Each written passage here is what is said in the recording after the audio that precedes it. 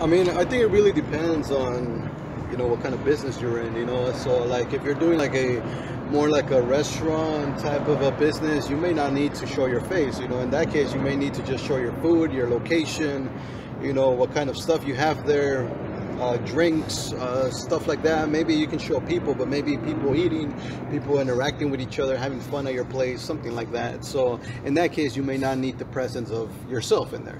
But let's just say you're doing something like we're doing here, so we're providing some sort of education in this case, So in that case, it may be more adequate to be more personal, because at that point, you're providing value that's going to help them in their lives, just like we're doing here. So it might be more useful if you could see us, just like you're watching this video right now. You can see, who we are and how we are, and you can see us like in real time. So, that may make more sense. So, let's just say that in the case that you actually need to use your face, how do you go about it?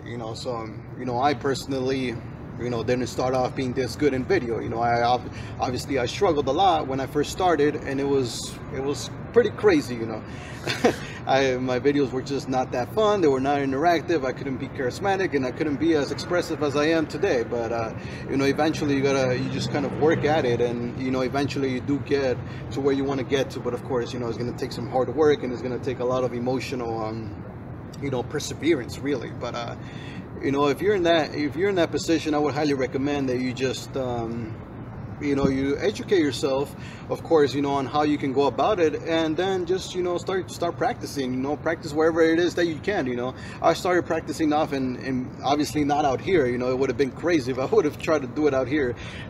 Actually, I was extremely scared to record videos out here in the street or just in the sidewalk, because I was very fearful, that somebody's gonna come and they're gonna watch me, they're gonna hear me, they're gonna hear how badly I'm doing and how I'm struggling, and it's gonna be a disaster, And I just wanted to avoid all that embarrassment, because I felt like I was like really bad. I was a really bad speaker. So, you don't have to do it like that. You can just start off by yourself, do it in your room, do it in, in some closed area where nobody can see you and stuff. And, you're allowed to make the mistakes that you want to make, and nobody's going to judge you, and nobody's going to tell you anything. And, little by little, you can start challenging yourself to get out here a little bit more or something, where there's a little bit of people, and then you can make a video where there's lots of people at the end. That's kind of what I did.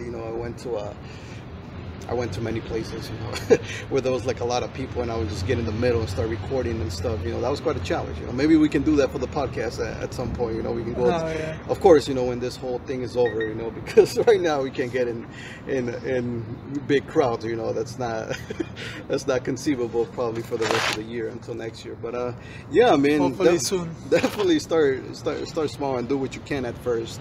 It's going to be a struggle, but if you have to do it, you have to do it, and make sure you don't ignore it. Now, of course, sometimes you may not need to do that. In that case, you're well off. You can just do voiceovers. You can do presentations. You can do, you can have your voice in the background while you show some other things. Maybe you're making, gameplay videos, and you just want to show your skills at playing a certain game or something, or a walkthrough. You're trying to help somebody pass through a certain level. So in that case, you may just want to show the game, and maybe you just put your voice in the background. The equipment can vary as well, depending on what industry you're in. For some industries you may need a more high-end camera, and some you might just be able to get off with your cell phone.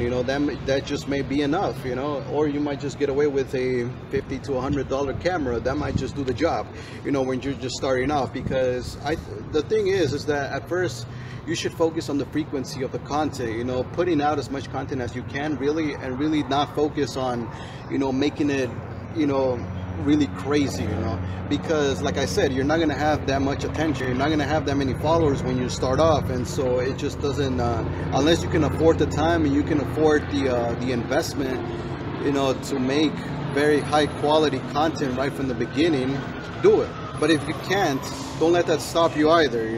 Just make the content that you can make at first.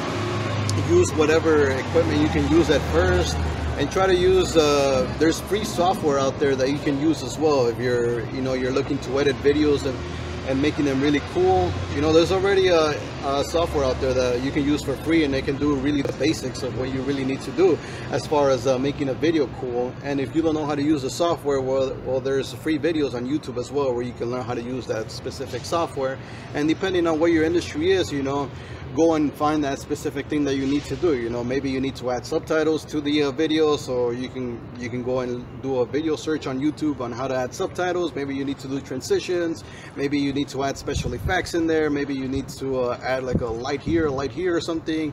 Maybe you want to add your logo to the video, stuff like that. You know, like go and go and do the research, you know, and you'll find something out there for free. You just need to create content. You just need your consumer to feel like they're getting some sort of value from your content. You know, if you're not able to do that, it doesn't matter, you know, what kind of equipment you're using. You could be using the best equipment ever, but if you're going to use your equipment just to make ads and have people just buy your stuff without even knowing you, and have people sign up to stuff, it's just not gonna do it. You know, no matter how good your editing skills are, no matter how good your camera is, if you're just in social media to take value from people and take their stuff, it's just not gonna work out for you. So always just focus on the value and focus on the frequency of the content.